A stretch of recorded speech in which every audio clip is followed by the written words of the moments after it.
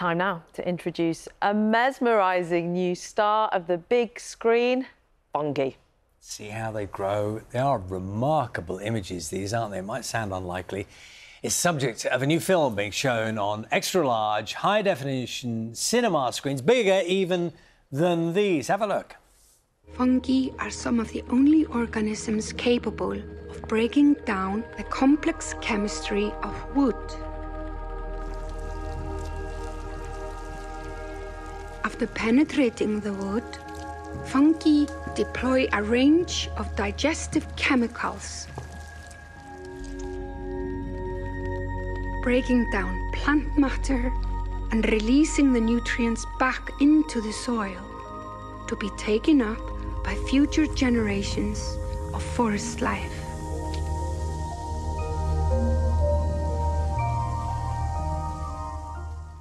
It is all rather magical. The film's creator, biologist Merlin Sheldrake, is with us now. Pictures are stunning. I had nothing to do with those. An amazing set of photographers who spend so much time getting those time lapses. You know, it's very hard to make visible the invisible, and somehow they do it. It takes great patience. Yes, and let's get a couple of things straight first. Björk, the voice people heard narrating the documentary, is Björk, the singer. Yes, Björk. What's the Björk-Fungi connection? Well, Björk's an extraordinary artist who works a lot with the living world. She thinks very deeply about the biosphere and about all the different ways of being alive. And her last album, Fossora, had fungal themes in it. So this is a subject that's interested her for a while. Just explain to us what fungi is. It's not a plant, it's not an animal. It's been hugely significant in some really important parts of our lives. That's right. So it's a kingdom of life. That's as broad and busy a category as animals or plants. But they're not plants. They don't eat light and carbon dioxide like plants do. They don't have muscular bodies that find food in the world and put it inside themselves like animals do. They grow networks. They grow networks of branching tubular cells that insinuate themselves in their food source. And so they do their own thing in their own way of life.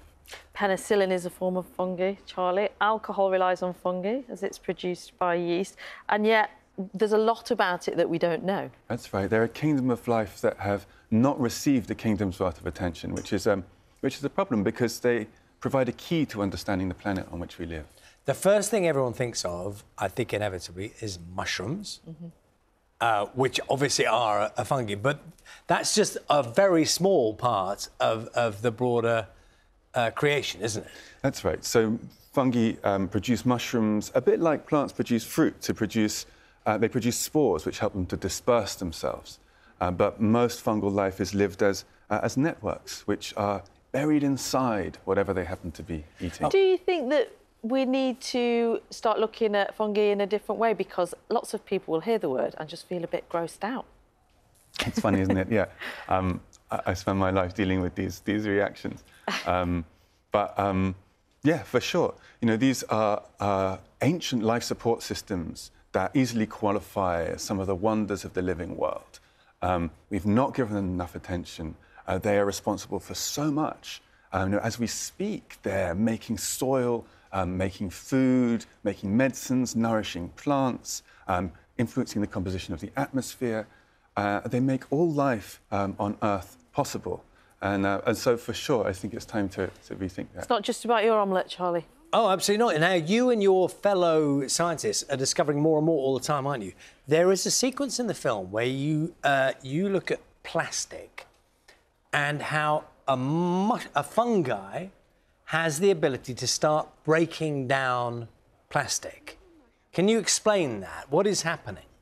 So fungi are chemical wizards. They can break down all sorts of tough compounds, like wood, for example. We forget about how hard it is to digest wood.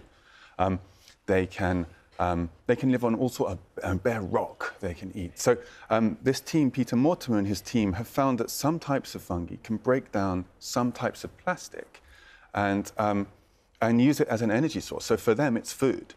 And so if there are ways for us to harness this, obviously it could be very useful in our efforts to adapt to the pollution crisis we've created. That is a real practical use, isn't it?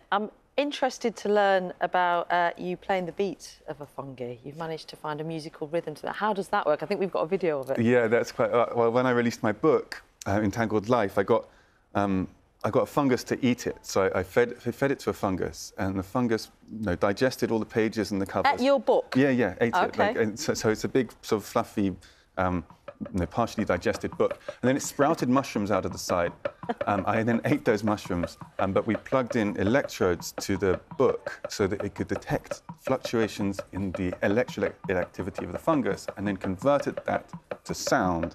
And then I'm playing along with that sound. Oh, Merlin, you really love fungi. Can we hear that? And which bit of that is the fungi noise? Well, the piano bit's me. Yes. Yes, I figured that. And then all the rest is fungus. Toadstools are fungi. That's another name for mushrooms. A mushroom, yes. Why is it, do you think, Merlin, that we associate... Why is it linked with kind of mythology? And you look at a scene like this, and some people be thinking it comes from fairy stories and little creatures sitting on top of mushrooms. Why the link with all that mythology? I know that's not what the film is about.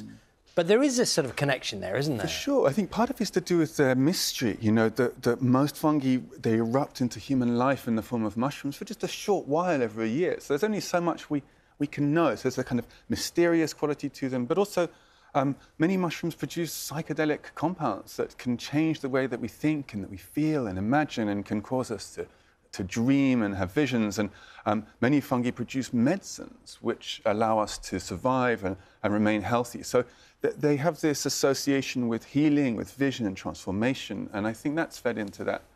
And do we need to put out, Merlin, the cautionary note about be careful of what you eat? Absolutely, yeah. So that's important, isn't it? It's very important. There's some mushrooms that would kill you if you ate them, and you should only eat mushrooms that you're positively identifying. So that means if you find a mushroom, you're like, well, it's not that one, and it's not that one, so it must be this one. That's not a positive identification. You want to be able to say, I know exactly that it's this one because of X, Y, and Z, and so I know it's safe to eat, and so I'll eat it. And what did the mushroom taste like that grew on your book? It tasted great. I thought it would taste of all my sort of naughty sentences and agonised grammar and stuff, but it tasted really good. You could taste every comma. Oh, well, I wish I could, yeah. Thank you very much. So the pictures are quite remarkable. They really are mesmerising, kind of absolutely. A really good watch. It is 7:58. Still to come on breakfast. There was a ship sailed on the North Country.